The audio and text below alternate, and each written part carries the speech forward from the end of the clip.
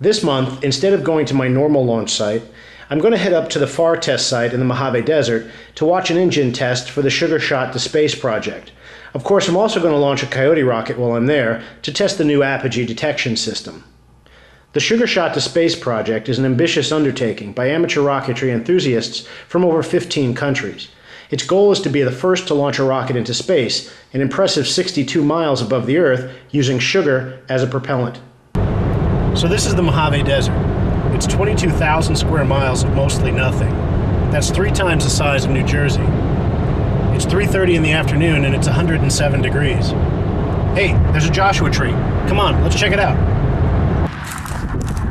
Look at that. This amazing tree can survive out here in the desert with less than 10 inches of rainfall a year. The borders of the Mojave Desert are defined by the presence of this tree. It really is amazing. In fact, there are over 2,000 species of plants that live out here in the desert.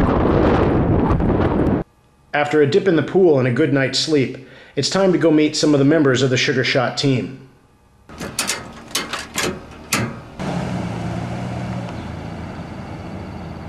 Hey, Dan. Hey, Matt. Nice to meet you. What's for breakfast? Well, I've been told the carnitas are good here. Give that a shot. Outstanding, outstanding. I've got to take this dirt road 20 miles, and it's rough. And honestly, I'll be surprised if the rocket actually works.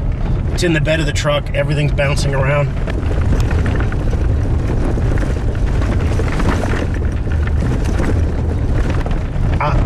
Honestly, I'll be surprised if it doesn't just blow up on the pad. Okay. When we hit that bump, that whole launcher came off the bed. I know. Because of certain risks and regulatory concerns, the engine for the Sugar Shot project will be a dual-phase motor. With this type of motor, 2 separate propellant charges will be contained in separate compartments in a single motor casing. After the first phase is fired, there'll be a 16-second delay before the second phase is fired, allowing the rocket to coast through most of the denser lower atmosphere. These 2 phases will be separated by a frangible bulkhead, which will be breached when the second phase is fired. This is the mid-bulkhead. This is the delay grain right there. And this is the burst diaphragm up here underneath this cardboard. Okay. And that fits in between the aft section here and the forward section up there. And it looks really nice. It does. It's like, I can't stick it in a motor. It's nice to put in there. This presents a huge engineering challenge since this concept has never been tested prior to the start of this project. However, the group believes that with sufficient ground testing, this concept can be proven to be safe and reliable, and that's where today's test comes in. Mm-hmm. Rick, can you tell us what happened to the first and second mini Sugar Shots? Well, let's see. Well, the first one, you know, the first pulse, lower pulse, fired okay. Mm-hmm. And then, like, as soon as the second one fired, something blocked the nozzle, and then it blew apart. And so we were thinking the casting tubes or liner or something, you know, during the 10-second delay, right. You started falling apart. And when the pulse fired, it flushed it down, blocked the nozzle, and the K-tech. And then the second one, we went with titanium casting tubes. And the first pulse burned fine. And then after the delay, then the second pulse was burning. And we had, what, about 1 second left? Second and a half, yeah. About a second left to go. And on the video camera, like, there was 3 frames where nothing was coming out. Full thrust to 0 thrust. Yeah, and so it blew. And when it blew, we had these white hot globs coming out, which was the melted titanium. So what's the difference on this test compared to the last one? There's a new ablative coating. The ablative casting tubes. Right. You know, since the ablative material on the nozzle and then the mid bulkhead. And then the mid bulkhead, you know, fared really good. Right. So we decided to, you know, try making the casting tubes of the same material. 3, 2, 1.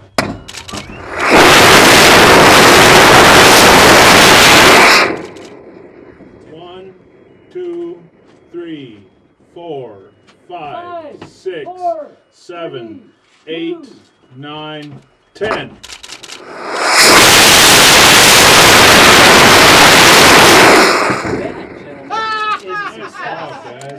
Awesome. Wow. Hey, yeah, all right. Wow, I was holding my breath when that second pulse happened.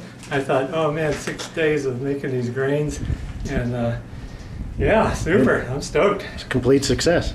Yeah, I'm awesome. hoping that this case down here is going to be reusable. Hope that there's just an outside paint. Hope that's just superficial. So we're about to launch my rocket. I really have my doubts as to whether or not it's going to work or not. It got shaken up so bad on the way out here, and this heat, I mean, it's over 100 degrees. It's been sitting around for hours while we waited for the other test to get completed, so I really have my doubts if it's going to work at all. But why not? We'll see what happens. All right, 3, 2, 1.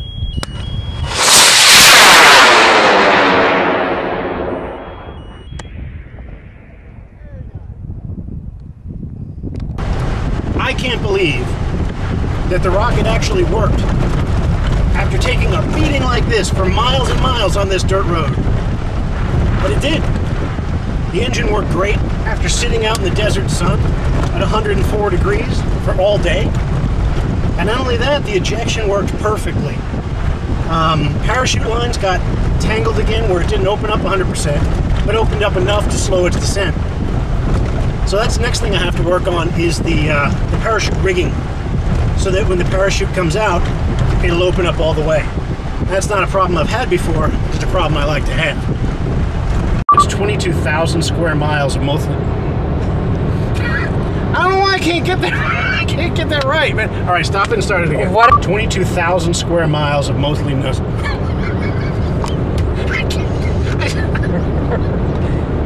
I can't help it. 22,000 square feet of mostly nothing. It's 3 times. Why you gotta laugh? Because you said square feet. Did I? Yes. Oh, thanks, girl. It's 22,000 square miles of mostly nothing. That's 3 times that. What? Sorry, it's all right. All right. I get it. I'm horrible at this. Mojave. How do you say it? Mojave. Mojave. Ooh, look, somebody got busted.